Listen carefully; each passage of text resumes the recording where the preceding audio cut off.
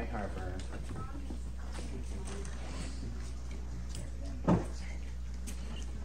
Yeah, I recorded that one.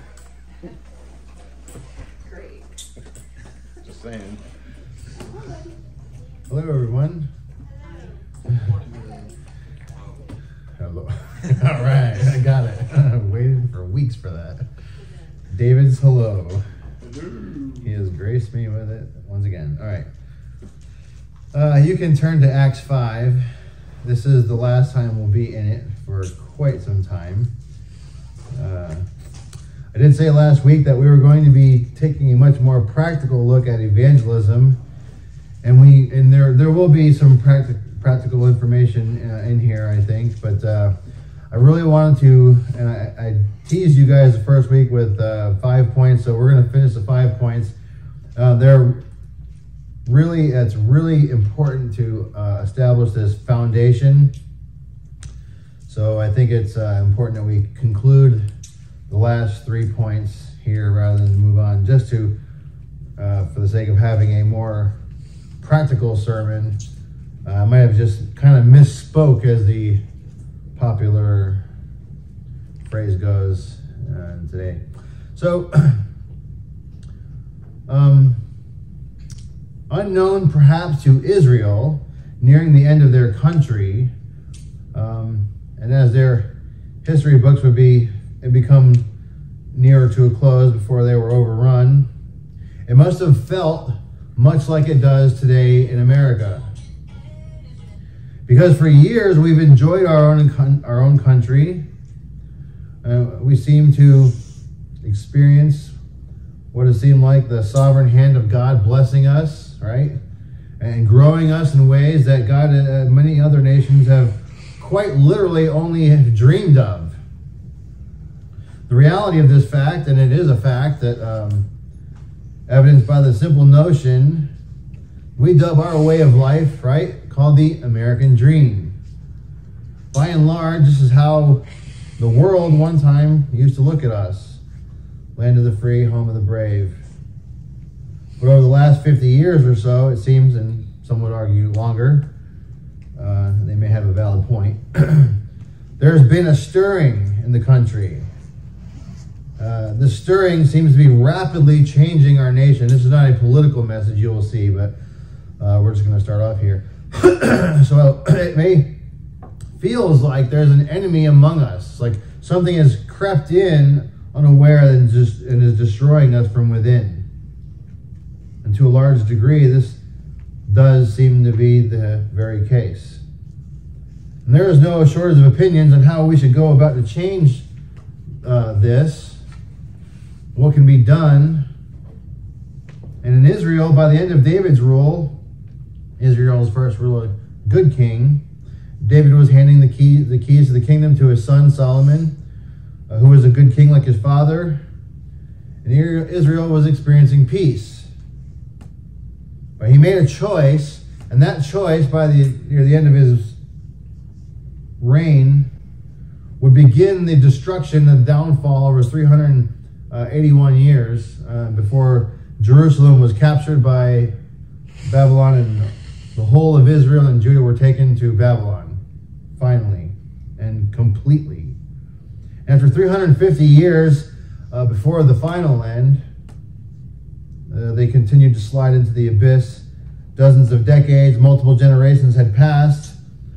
Just when they thought the wickedness couldn't get any worse, and this is where we're saying it kind of feels like now Josiah became the new king in Judah. And Josiah got rid of everything of idolatry. He got rid of all of the altars of worship, all the high places of praise and worship. He got rid of the male cult prostitutes from inside the temple. Imagine that. This is how bad things had become.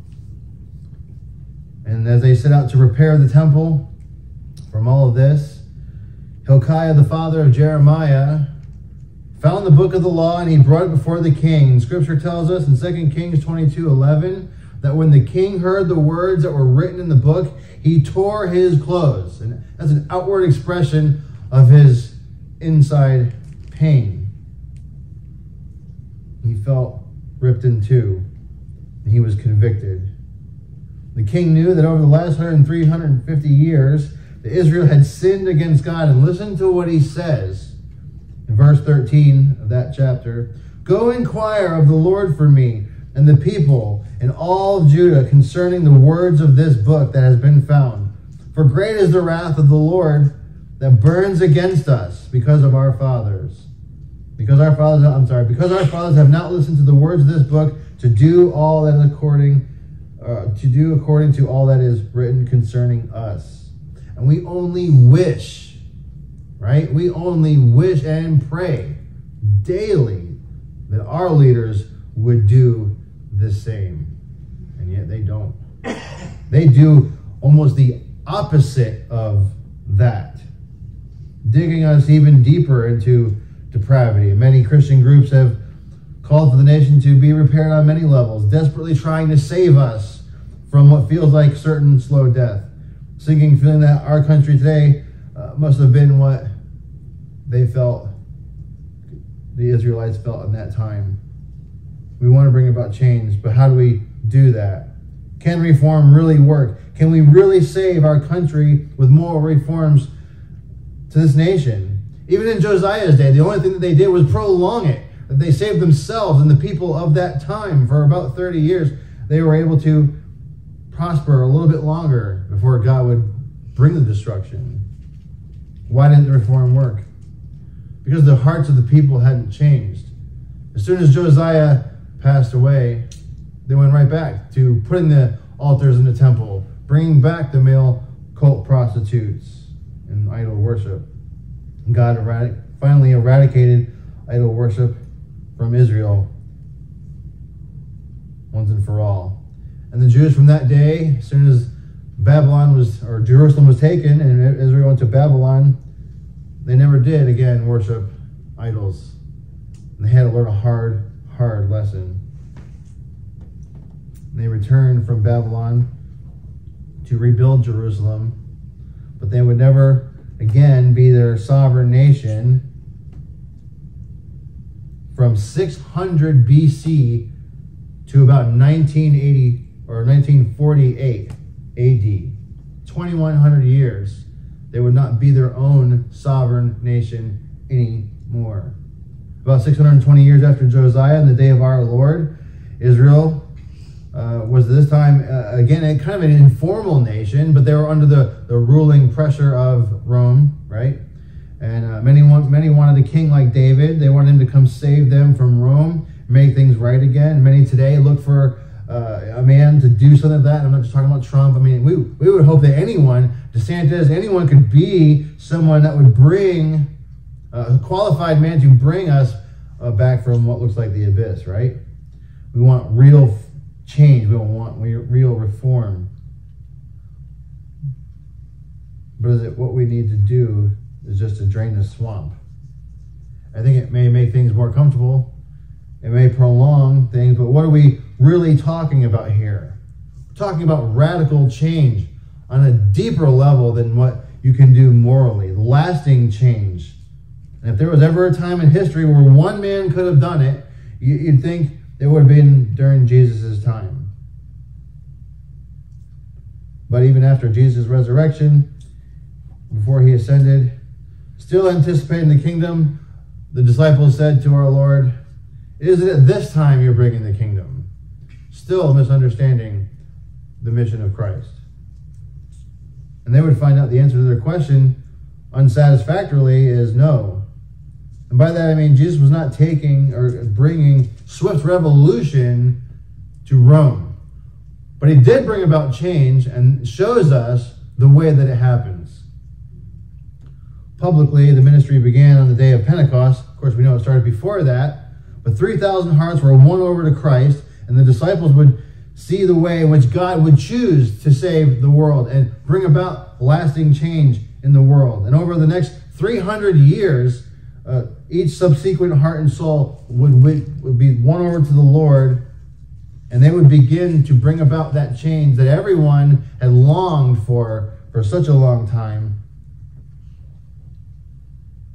And this is how we do it. eventually, you know that Emperor Constantine was converted to Christianity, and he made Christianity, which once was they used to murder Christians, now was the state religion, and it began to sweep over the entire world, right? So this is how it comes. If we want to bring about change in our country, our neighborhood, this is how we do it, winning each heart to Christ, as many hearts as possible. We're going to see that in the text today. So as we look at these last few foundational elements, we're going to have to focus on these parts to understand how critical it is to internalize how this works out, because it changes the way we look at evangelism. It changes how this works out and how it's placed, and how when God places us where he places us in our lives, we can understand and internalize what our role is supposed to be and how that plays out in the particular spheres of influence that we might have, right? So as we learn, we'll grow at new varying levels of progression, and our basic understanding and skill levels will increase, and will become greater, more useful tools for God and his kingdom, right? So it begins with this foundation. But let's go ahead and read. I'm not going to read. So the last two times we read Acts 5, 1 through, I don't remember where we stopped, but we're going to start in verse 12 and just read for a few verses here. And we are going to make our way through the end of the chapter, but it's going to be, we're just going to kind of skip along. We're not going to read the whole thing in one shot, and we're not going to read all of the verses in their entirety as well anyway. But let's start in verse 12. If you're looking at your Pew Bible, it might be page 95 or whatever. Verse 12, at the hands of the apostles, many signs and wonders were taking place among the people, and they were all with one accord in Solomon's portico. And that's just a fancy way of saying, though, the remains of Solomon's temple. But none of the rest dared to associate with them. However, the people held them in high esteem. And all the more the believers in the Lord, multitudes of men and women were constantly added to their number, to such an extent that they were even carrying out the sick to the streets and laid them on cots and pallets, so that when Peter came by, at least his shadow might fall on any one of them. Also, the people from the cities in the vicinity of Jerusalem were coming together, bringing people who were sick or afflicted with unclean spirits, and they were being healed. But the high priest rose up along with all of his associates. This is the sect of the Sadducees, and they were filled with jealousy. They laid their hands on the apostles and put them in a public jail. We're just going to stop right there for now. And like I said, we're just going to try this a little differently, so we want to just kind of walk through the verses. And if you remember, the last points of our last 2 weeks, the first 2 points were this: the purity of the church, right? The first one, that's the most important part. You can't even think about evangelizing with anyone unless you're pure. In order to convince people that you have a message worth hearing, you have to show them the results. You must be free, as much as it's humanly possible, from sinfulness in your character. Because that only detracts from your message, right? I think about a friend of mine who was sharing a post on gun control just the other day on Facebook. The guy that was speaking in the video made a great argument. It was almost sound, like you couldn't hardly argue against it. But I noticed who the speaker was, and it was a man who I know that actually is abusive to his wife, and she had to leave him. And there's many, and he's a pastor, and I told him as best I can without trying to, changing subjects. Look, if people start questioning this guy, they're going to look into his character, and they're going to see that he is a very, very sinful man. And that's going to destroy the credibility. The arguments sound, other guys make it, you can find other guys to quote, try that. People will find any reason they can to not believe your message. The last thing you want to do is walk up there with bad character and try to do that. Because people were looking, like I said, as they're trying to look for any reason to get away and not hear the message. And that has nothing to do with it, maybe, but we want to concede no ground then to the sinful mind of the unbeliever who wants to isolate themselves from hearing God's word. That's what I'm trying to say here. Or forsaking the gathering of God's people, that kind of thing. Second, we preach a message that was the purity, right? So then we preach, the second part is the power, and the message is from God. The message itself is the words of God that gives life. And Jesus said to his disciples, you don't want to go away. And Peter said, to whom shall we go? You have the words of life. Remember, that was after the people left Jesus in John 6, when he started speaking to them, no longer giving them the food they were looking for. So the message itself contains all the powers necessary about Christ to give you the message of God. And the message testifies of the Holy Spirit, of Christ's work, all the powers, all the miracles, and the testimony is in the words of God as we tell the world about the wonderful works of God. So as we look to stay on point, talk about the purity, we talk about the power and the powers of the Spirit. No fancy arguments, right? No slick ways of trying to convince someone. Sure, we want to use our logic and our sense that God gave us to form an argument that's decent. But we're not trying to, like snake oil salesmen, trying to win someone over by changing the message a little bit. The power of those words is the witness of the Holy Spirit's testimony. So the third point then is persecution. Because when you bring that message, as it happens out there in the world where you live, where you work, where you meet people and you talk to friends, it's going to bring persecution, right? The message you bring is going to bring persecution.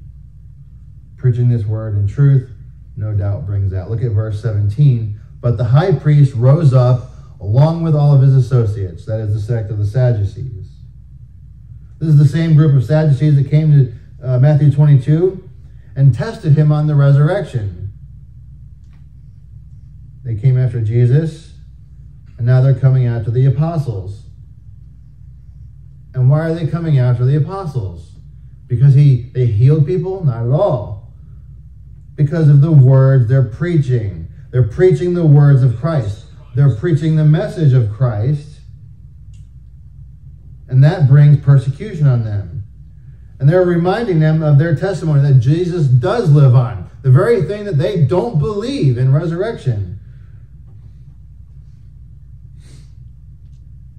Remember, if they had the evidence to prove that Jesus was dead still, this group would be the first ones to put his body on display in public, say, he's really dead, guys. We got it. This business about resurrection, not true. But they're not doing that. And they can't. And they would love nothing more than pretend to do that, to produce that body. So I remind you frequently about the cost of discipleship, because this is what it's going to cost you. It's going to cost you persecution. Matthew 10,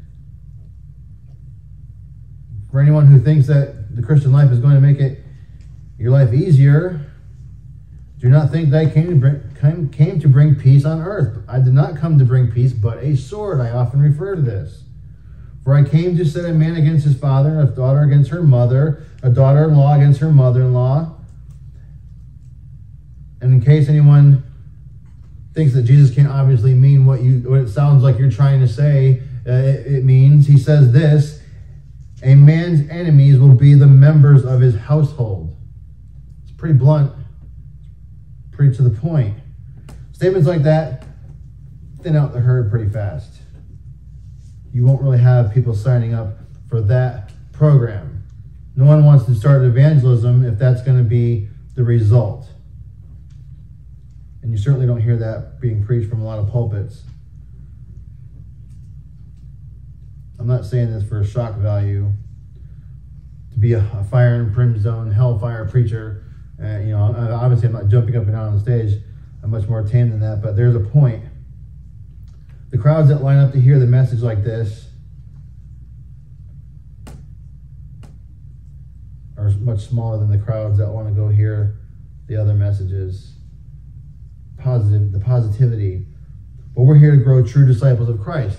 And you have to know that when you go out there in the world, you're going to be persecuted. It's going to come. It's going to rise from your own house. It's going to rise from your own children, from your own parents. It might come from your own cousins, your aunts, your uncles, or even your grandchildren, even from your own friends.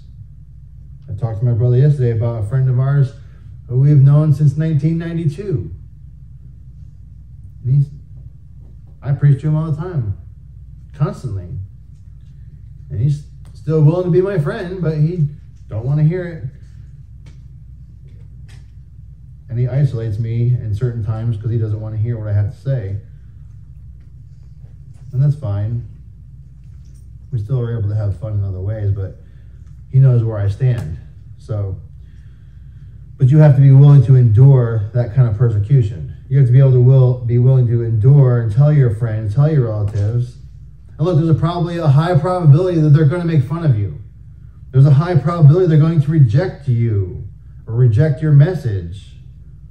They may even restrict access to other family members.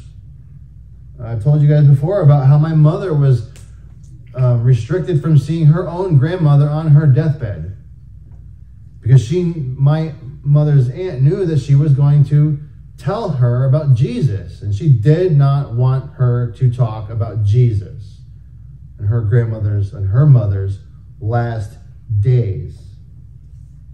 So my mom was not even allowed to talk. And that happens all the time. Parents will keep grandchildren away from grandparents who want to share the gospel with each other, with their kids, especially when they really bring truth. No one minds, hey, teaching your kids, Jesus loves you, this I know, that's okay. That's pretty innocuous. That's not a big deal.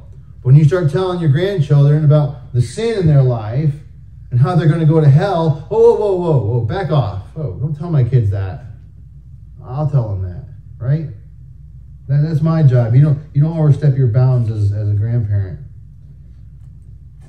Persecution will come. Verse 18 says they were put, and that's the apostles, they were put in public jail. So that's the first point. You're going to get persecuted. It's coming. You speak truth boldly, it's coming. Secondly, persecution must lead to persistence. Why must persecution lead to persistence? Let's look at verses 19 through 21. But during the night, an angel of the Lord opened the gates of the prison. Taking them out, he said, "Go stand and speak to the people in the temple the whole message of this life."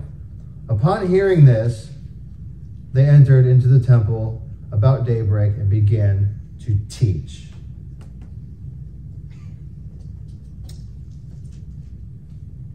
These are the orders to the apostles, right?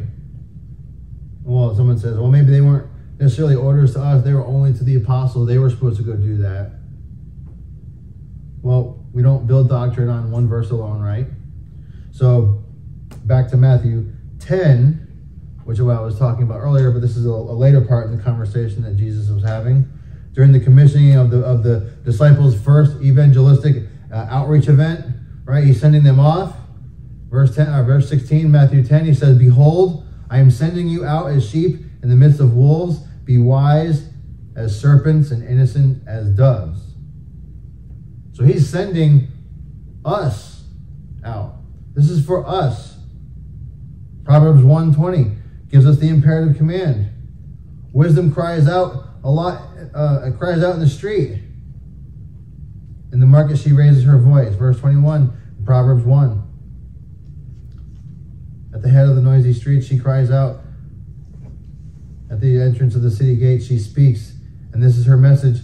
Verse 22, "How long, O simple ones, will you love being simple? How long will scoffers delight in their scoffing and fools hate knowledge?" You are bringing truth to the world, and you do so persistently.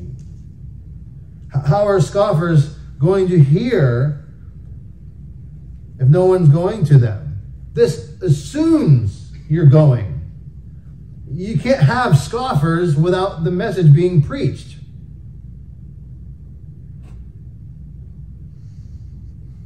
Listen to verses 23 and 24 of Proverbs 1. It automatically assumes that someone is preaching them the truth. Will you turn away at my reproof? Because I called you and you refused to listen. Who's refusing to listen if no one's telling them the message? Because you have ignored all my counsel and would have none of my reproof. All of that assumes a preacher. All of that assumes someone delivering a message. Daniel 3 describes a man who knows his mission. He knew the high officials were plotting against him and conspiring against him.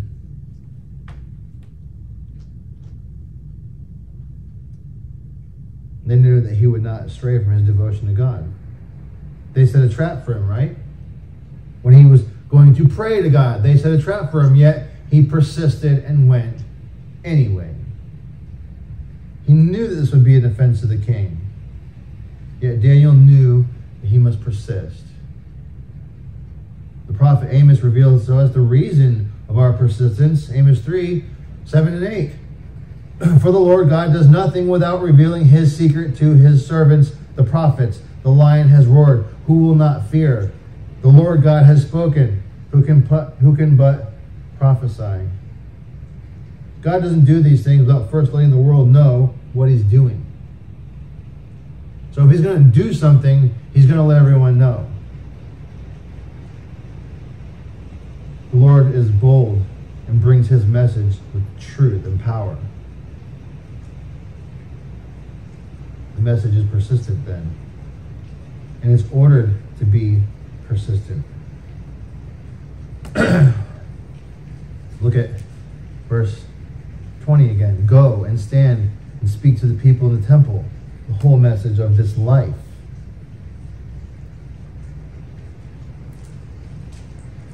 It didn't say go out there and do a whole bunch of miracles to prove. That's, of course, something that they were empowered to do as the founding fathers of the church. But they were called to go preach the message of this life. And what is the message of this life, right? John says it in his gospel. We say these things so that you would believe in Jesus as the Christ. And in believing him, you would have what? Life. That's the message of this life. So, persistence is ordered. And then it has to be bold. Not avoiding being bold. Not avoiding the unpleasantness of being bold. It all comes with the territory. Look at the text in verse 21. They went to the temple and they began to teach. This kind of persistence is not only ordered, but it's mystifying to the world. Listen to verses 21. Let's continue to read verses 21 to 25. Now they're in the temple and they're preaching at daybreak, right? Now when the high priest and his associates came, they called the council together, even the Senate of the sons of Israel, and then sent orders to the prison house for them to be brought. But the officers who came did not find them in the prison, and they returned and reported back, saying, we found the prison house locked quite securely and the guards standing at the doors, but when we opened up, we found no one inside. Now when the captain of the temple guard, and the chief priest heard these words, they were greatly perplexed about them as to what would come of this. But someone came and reported to them, the men whom you put in prison are standing in the temple and teaching the people. They didn't run and go hide. I was telling stories yesterday, and to my shame, I talked about one time when I actually was racing a guy on the highway, and I ran from the cop, which I knew I was going to get away because we were so far away. It was just impossible. It was a literal impossibility that he was ever going to catch us. But in my heart, I knew what I was doing. I was running to hide. That's not what they're doing. And by the way, that was time ago. Just so you know. But they're not doing that. This type of behavior then mystifies human logic. They're like, wait, what are you talking about? It's counterintuitive that someone would do that. If they're going to be released, you think they'd be, let's go hide among our sect of believers. And, this is what we talk about with the church hiding. And I remember Melinda was talking about the other day, the pastor in Canada, they put the fence around their church so they couldn't have church during COVID. And they were meeting in places out in the wilderness just to have church. No, I'm not getting on them for not meeting right next to their building or whatever, but they persisted. It defies human reasoning that they would be out there doing that. The power of persistence then, under the pressure of persecution, has a lot of P's. But there is power that can be found in the persistence of preaching while under the pressure of persecution, to have a few more P's in there. So what am I saying? I mean, the disciples, would all of them, they would all go to their graves, right? Under severe persecution. Only John is thought to have died of natural causes while in exile on Patmos. But it wasn't for lack of them trying to kill him. They did try to kill him. He just didn't die. Every apostle was murdered under vicious persecution. But the gospel persisted under the power of their preaching. And as their lives came under pressure and from the severe persecution, they were able in large part to endure this because of the Holy Spirit. Because they carried the message of God. They carried the message that was born from truth they had witnessed. I mean, no one knowingly dies for a lie. Men will die for a mistake. Men will die for misguided intentions, right? But men and women, by and large, will not die a violent death for a known lie. But when people hear this message, their reaction is confusing because they don't want to believe it. They can't believe it. If they do, that means they're going to have to change their lives. That means they're going to have to change the direction that they're going. It's not something that they want to do. It's not something that people do very often when they're confronted with this truth of God and they're mystified by God. They don't want to change. So persistence has to be ordered by God, that we go. The persistence is mystifying to people. The persistence then is also confrontational. Look at verses 26 through 28. The captain went along with the officers and proceeded to bring them back without violence, for they were afraid of the people that they might be stoned. When they had brought them, they stood before the council. The high priest questioned them, saying, "We gave you strict orders not to continue teaching in this name, and yet you have filled Jerusalem with your teaching and intend to bring about this man's blood upon us."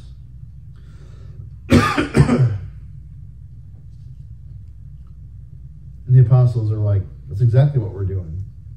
And that's exactly what we're intending to do. That's the point of the preaching, is to bring that conviction. That's exactly the opposite of what the world tells us we should be teaching. I once had a pastor tell me that in my notes, my sermon notes brought condemnation to the listener. That's the point. Without conviction of sin, there's no feeling of repentance. There's no feeling of guilt that leads to the feeling of need for repentance. And God says to Ezekiel in Ezekiel 33:7, "So you, son of man, I have made a watchman for the house of Israel. Whenever you hear a word from my mouth, you will give them the warning from me." Kind of opposite of modern thought. Former SBC President J.D. Greer, in September last year, had to walk his own words back on the emphasis that the Bible was silent, or not silent, but it whispered on homosexuality. I'm glad he walked that back. But he says what the Bible whispers about, we whisper, and what the Bible shouts about, we shout. It's convoluted thinking. Matthew 10, Jesus himself says, what I tell you in the dark, say in the light, and what you hear whispered, proclaim from the housetops. Exactly opposite of conventional modern thought. In Jeremiah 26, God tells him, stand in the court of the Lord's house and speak to all the cities of Judah that come to worship in the house of the Lord all the words I commanded you to speak to them. Do not hold back a word. I mean, after a while, you get the feeling that God's trying to tell you something. He's trying to say something. And when you speak the words under the stresses of persecution in an act of obedience, when we don't shut down under the threat of persecution, the gospel persists under our bold preaching, and it goes forward as he intends. You see, we aren't persisting against our persecutors just for the sake of defiance, in some act of flagrant defiance against our persecutors or our government or whatever. We are persisting so his gospel truth goes forward. Verse 28, we gave you strict orders not to continue teaching in this name. And yet you are filling Jerusalem with your teaching and intending to bring this man's blood upon us. Notice Peter's reaction, verse 29 through 32. But Peter and the apostles answered, we must obey God rather than men. The God of our fathers raised up Jesus, whom you put on a cross, who you put to death by hanging him on a cross. He is the one whom God exalted to his right hand as a prince and savior to grant repentance to Israel and forgiveness of sins. And we are witnesses of these things, and so is the Holy Spirit whom God has given to those who obey him. Listen, he persists with the necessary condemnation that they needed to bring about the conviction of the heart. You got to remember that you're bringing conviction is the point of your preaching. Why? Almost everyone avoids this. Why? We don't want to be thought of as negative, or we don't want to be thought as someone who's why are you always preaching like that? Well, listen, if you withhold conviction and judgment in your preaching and you're speaking to people, you're withholding the rod of God. That you're withholding the rod which God uses to chasten his people to bring change in their life. Notice Peter's tone. We must obey God rather than men. He's not looking to please men. That's always the issue, isn't it? Look at Galatians when Paul says, am I now trying to please men when he brings this truth? No is the answer. But look at verse 30. The God of our fathers raised up Jesus, and notice what he says. You put him to death. That's not sugarcoating it. I mean, you imagine evangelizing to someone and saying, you're the reason he's on the cross. We like to, well, we're all sinners, and we know no one's perfect. We understand that. They need to feel the conviction sometimes. So sometimes it's important to say the word you. And I know that we don't do that in today's society. I remember working at Dollar General, and it's a kind of a silly example, but Americans don't like to feel accused of something. We don't. There was a lady who worked there who was from Germany, and she was, very still. I mean, she sounded like Arnold Schwarzenegger. We loved her, and she loves her, and we always joked about it. But anyway, she was running the cash register, and when someone's card, you put your card in there, it doesn't work correctly, and you try to figure out how what's going on, and she said, well, you're doing it wrong, and they would get so mad. I'm not doing anything wrong. I'm doing it right. And I come over, and I saw this one day, and I said, no, hang on. And I had to sugarcoat the words and go, you know what, sometimes our computer has problems. And I knew they were doing it wrong. They were. I said, just hang on 1 second, and just I'll tell you when to put your card in. And so we reset the thing, and they'll say, okay, now go ahead and do it. And then they put their card in, and okay, now you can press this button. I just led them through, but they didn't want to feel like they were doing something wrong, and they were totally doing it wrong. And it's just to say, sometimes, and maybe the way she said it was a little, I mean, there is a way to say you're doing it wrong without getting punched in the face. Right? So let's, that's the thing. But look at verse 33. When they heard this, they were cut to the quick and intended to kill them. Cut to the quick. What does that mean? We say it like this, pierce to the heart, right? The Greek word is diaprio. This is to saw asunder, to be apart, to saw it apart, to saw into two, to be sawn in half. They're pierced at the deepest level. And this is not like, wow, oof, man, what you said, Peter, really convicted me. I'm going to go think about that and repent. No. It sawed them in half to the point they were enraged and with a murderous intent. And so the next verse says that they intended to kill them. That's how they responded to that message. They were enraged. So this is where we speak the words with obedience, but done with a faith and a trust in the sovereignty of God, right? Because we know that that's coming. We know they're going to be enraged. We know that when we tell our relative, you got to do this. This is the message, right? And we bring that, and they feel that conviction. And we're not trying to make them punch us in the face. I talk about MacArthur all the time, and one of the things he says is, I am trying to offend everyone, but not in a way where I'm trying to be offensive, but I'm trying to pierce the heart, trying to bring the sense of conviction that God's word brings to the sinner so they understand their error and they can go and repent. So as we look at all these things, the message comes from a pure church. It comes from the powerful preaching of the message. We endure the persecution, and when we do it with persistence, and when we do all that, we're going to need a little bit of help, right? It's going to take providential help, and that's what we're talking about. That's the last key.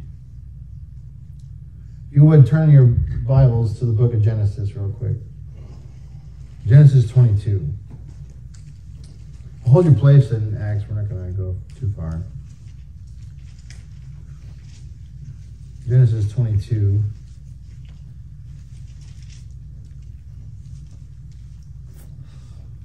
I almost lost my place in Acts there. So God tells Abraham, right, to sacrifice Isaac.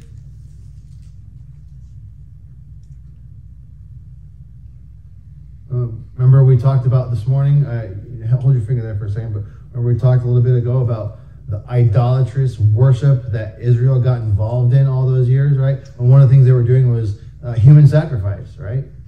God had never asked for a human sacrifice. Yet God asked Abraham to sacrifice Isaac. I mean, the guy's in his 80s or 90s now. The son of promise. The promise is coming through Isaac. The promise of the coming Messiah is coming through Isaac. And he says, put him on an altar and kill him. In so many words. And God was telling him to do that. And Abraham didn't know what was going on because, like I said, God never asked for that before. But though he didn't know what was going on, he was obedient. He had faith. He had faith that God was going to either provide, right? And he even tells their servants as they get ready, they jump off their donkeys and they're getting ready to walk up the hill there where they're going to have the sacrifice. And he tells them, we'll be back. He doesn't know how that's going to happen, But he believes God. He believes God when he said that your son's going to be the son of promise. Oh, and by the way, go sacrifice him. I don't know how that's going to work out, but we're going to go find out. Look at verse 7. Isaac spoke to his father and said, "My father." And Abraham said, "Here I am, my son." And he said, "Behold, the fire and the wood. But where is the lamb for the burnt offering?" And Abraham said, "God will provide for himself the lamb for the burnt offering, my son." So the two of them walked on together. And they came to the place of which God had told them, and Abraham built an altar there and arranged the wood, bound his son Isaac, and laid him on the altar on top of the wood. Abraham stretched out his hand and took the knife to slay his son. But the angel of the Lord called to him from heaven and said, "Abraham, Abraham." And he said, "Here I am. Do not stretch out your hand against the lad, and do nothing to him. For now I know that you fear God, and since you have not withheld your son, your only son, from me." Then Abraham raised his eyes, hands still in the air, right? And looked, and behold, behind him a ram caught in a thicket by his horns. And you got to imagine the tears were rolling out of his eyes. And Abraham went and took the ram and offered him up as a burnt offering in the place of his son. And listen to what Abraham calls the place, right? God called the name of that place, "The Lord will provide." Back to Acts.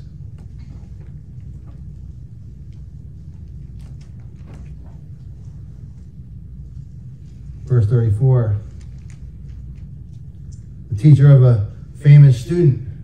We know the famous student, right? Acts 22 tells us about the Apostle Paul. Very famous student of this teacher, this Pharisee. Verse 34, the Pharisee named Gamaliel, teacher of the law, respected by all the people, stood up in the council and gave orders to put these men outside for a short time. I got something to say, I don't want them to hear it. That's what Gamaliel is saying. You got to understand the differences between the Pharisees and the Sadducees. They did have a disagreement over the resurrection. The Pharisees believed in a resurrection of a body to eternity. The Sadducees did not, and they always make the joke, that's why they're sad, you see. But they're more than that. They're more than that. They believe that when you die, you just go out of existence, right? That's the eschatological argument of them. But the Pharisees had the backing of the people. The Sadducees had the backing of Rome. They were the ones that were in control of the power that Rome gave them. And they were called the most modern scholars call them the Supreme Court of Israel. They were the 70. And Gamaliel sees the issue. Because think back to verse 26. Remember when the captain went along to go get them and bring them to be questioned. It says they brought them back without violence, for they were afraid of the people. And Gamaliel says, "I see the rage in your heart, guys. Careful how you step right here. You don't want to cause a revolution with this. Men of Israel, take care that what you propose to do to these men." Verse 35, right? He knows what's in their heart. Listen to verse 36. "For some time ago, Thaddeus rose up, claiming to be somebody, and a group of about 400 men joined up with him, but he was killed, and all who followed him were dispersed, and it came to nothing. After this, Judas of Galilee rose up in the days of the census and drew away some people after him, and he too perished, and all those who followed with him were scattered. So in this present case, I say to you, stay away from these men and let them alone, for if this plan or action is of men, it will be overthrown. But if it is of God, you will not be able to overthrow him, or else you may even be found fighting against God."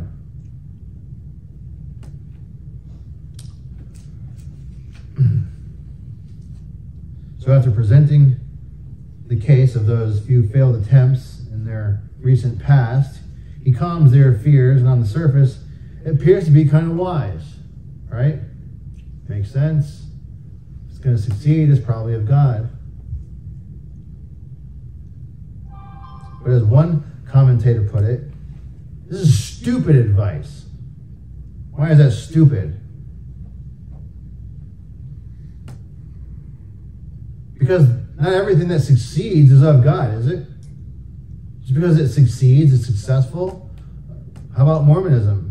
Is that it's succeeding? A couple hundred years now, or 100 and some odd years, isn't it? It's close to 200. Yeah. Is it successful? Is it of God? Jehovah's Witness? Is it of God? How about all the kings and we talked about in the beginning? A lot of them had 30, 40-year reigns. You might consider that successful. The point is, Gamaliel's calculations were not correct. But that's how human eyes look at things, right? We see size as success. We see multitudes as success. We see longevity as success. We see monetary value as success. No churches that have a lot of money and 10 people. And they could sustain themselves for the next 30 years, probably. But the Lord judges differently than we do, doesn't he? He provides in ways where we can't even think of. Gamaliel is known for all of his wisdom, but he became a pawn for God to providentially use him in a way to help his message get out. And they all bought it, right? They all bought it. Verse 40, they took his advice, and after calling the apostles in, they flogged them. They had to beat them and do something to them, right? They flogged them and ordered them not to speak in the name of Jesus, then released them. So they went on their way from the presence of the council, rejoicing that they were considered worthy. James 1, consider it all joy, right? Rejoicing that they had been considered worthy to suffer shame for his name. And every day in the temple and from house to house, they kept right on preaching Jesus as the Christ. So I want to challenge us this morning, because the question is, do we really want to bring about change in our community? Do we really want to change this neighborhood? Or are we kind of content with the way things are? Kind of content with the way that we live our lives and the things that we have and the way that everything goes in and out in our regular day? Remember, we talked about in the beginning, the feeling of our nation sliding further and further down the slope, and it doesn't seem like it's going to stop. A rapidly changing world is becoming increasingly hostile to Christians. And the balance, though, is full weight of our comfortable lives. Talking to that relative or friend might upset that delicate balance that we have. And right now we've learned to appreciate that delicate balance in our lives. It's not perfect. We might say, it's okay, we're not perfect in our lives, but we're pretty comfortable. I mean, you get used to being in that pot that's getting hotter and hotter, right? You don't even notice. You find yourself compromising further and further on things that you once said that you would never compromise on.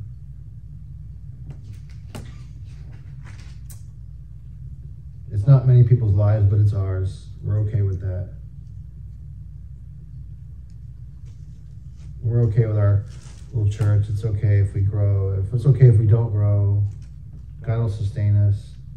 Really? Are you guys okay with your friends around you that don't come to church? Are you okay with them going to hell? Which one of them are you okay with them going to hell? Amen. It's my prayer that we become a people so dedicated to evangelize that the lost, that God would turn our community upside down, that they would say of us, you know, you guys got to knock off your preaching. It's really getting annoying. You're filling all of Sunny Hills with it. Right? That's what they said in the text. You're filling all of Jerusalem with your preaching. Knock it off. I would love it if they said that. If they called us Jesus freaks or fundamentalists or Bible thumpers, as my wife said that she was made fun of in school.